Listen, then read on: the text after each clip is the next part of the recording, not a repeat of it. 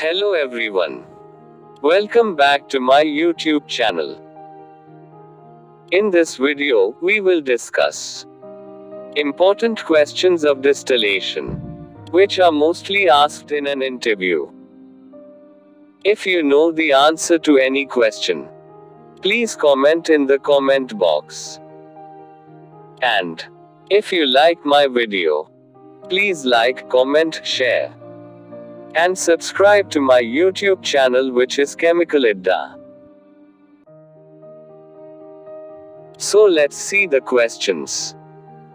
How can we express equilibrium data for binary mixture in distillation?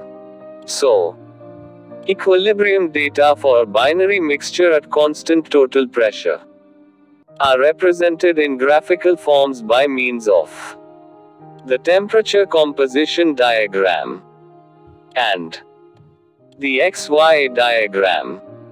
The temperature composition diagram, where temperature is plotted on y-axis, and the vapor phase composition of more volatile component, that is Y in terms of mole fraction, and the liquid phase composition of more volatile component, that is X in terms of mole fraction, is plotted on x-axis, and the XY diagram, where the vapor phase of more volatile component, that is Y in terms of mole fraction, is plotted on y-axis,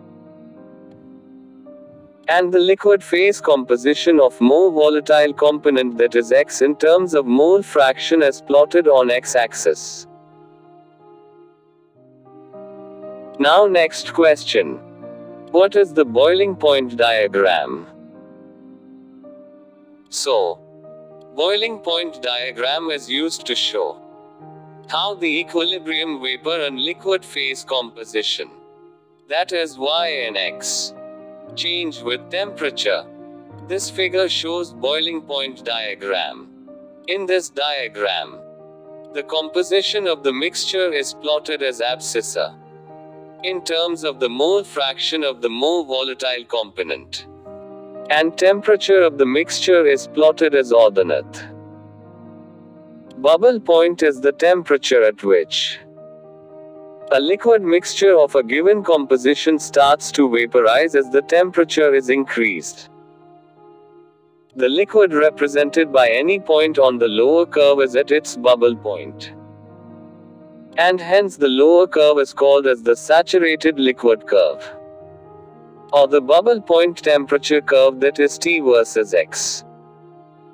The temperature at which a vapor mixture on cooling first begins to condense is called dew point. The condensation starts at any point on the upper curve, and hence the upper curve is called as the saturated vapor curve, or the dew point temperature curve T versus Y. Now next question. What is equilibrium diagram, or distribution diagram, or equilibrium curve? So, for distillation calculations, the equilibrium vapor-liquid composition data can be plotted, where the vapor phase composition, that is Y, is plotted as an ordinate, and the liquid phase composition, that is X, is plotted as an abscissa. Such a diagram is called as an equilibrium diagram, or distribution diagram, or equilibrium curve.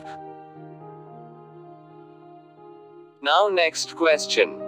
In distillation, equilibrium curve lies on which side of diagonal? So, as the vapor is richer in the more volatile component than the liquid, hence the equilibrium curve lies above the 45-degree diagonal line, and this 45-degree diagonal line shows Y, that is mole fraction of more volatile component in vapor, is equal to X, that is mole fraction of more volatile component in liquid. Now next question. What is meant by rectification? So, the enrichment of the vapor stream, as it passes through the column, in contact with reflux is termed as rectification. As we can see in this figure, a part of the condensed liquid is returned back as reflux, and a maximum enrichment of the more volatile component in the vapor is obtained. This is called as rectification. Now next question. Which is the rectification section in fractionating column? So, the section above the feed plate or tray is called the rectifying section. In rectification section, the vapor is washed to remove the less volatile component with the liquid, which returned fed back to the column from top. It's called as reflux. Now next question. Which is the stripping section in fractionating column? The section below the feed plate or tray, and including the feed plate, is called the stripping section. In stripping section, the liquid is stripped of more volatile component by rising vapor. Now next question. Define feed plate. The plate on which feed is introduced is called the feed plate. Now next question. What will happen if cold liquid fed to the distillation column? If cold liquid is introduced as a feed to the distillation column, then the liquid flow rate in the stripping section increases, and the vapor flow rate in the rectification section decreases, because as the cold liquid is used as feed, it requires more heat energy from vapor to attain column temperature. Hence the vapor flow rate in the rectification section decreases, due to increase in liquid flow rate in the stripping section. Hence we get L dash greater than L and V less than V dash, where L dash is liquid flow rate in stripping section, L is liquid flow rate in rectifying section, where V dash is vapor flow rate in stripping section, L is vapor flow rate in rectifying section. Now next question. What will happen if liquid at bubble point fed to the distillation column?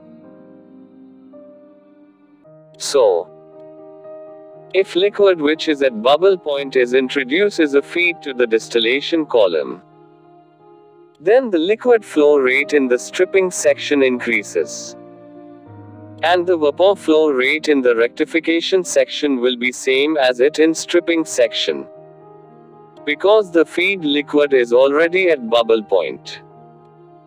Hence we get L dash as greater than L and V is equal to V dash. Now next question. What will happen if partially vaporized liquid fed to the distillation column?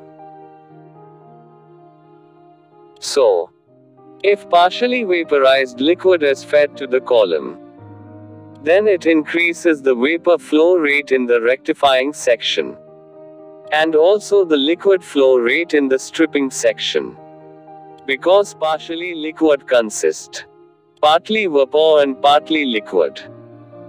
Hence it increases the vapor flow rate in the rectifying section, and also the liquid flow rate in the stripping section. Hence we get L dash as greater than L and V greater than V dash. Now next question. What will happen if saturated vapor fed to the distillation column? If saturated vapor is introduced as a feed to the distillation column, then the vapor flow rate in the rectifying section increases, and the liquid flow rate in the stripping section and rectifying section will be same. Hence we get L dash is equal to L, and V greater than V dash. Now next question. What will happen if superheated vapor fed to the distillation column? If superheated vapor is introduced as a feed to the distillation column, then the vapor flow rate in the rectifying section increases, and the liquid flow rate in the stripping section less than liquid flow rate in rectifying section, because superheated vapor feed, while going to vapor, it converts some liquid to vapor. Hence the vapor flow rate in the rectifying section increases, and the liquid flow rate in the stripping section less than liquid flow rate in rectifying section. Hence we get L dash is less than L and V greater than V dash. So that's all about important questions on distillation. In the next video, we will discuss another set of questions. If you like my video, please like my video, share this video with your friends, and subscribe to my YouTube channel.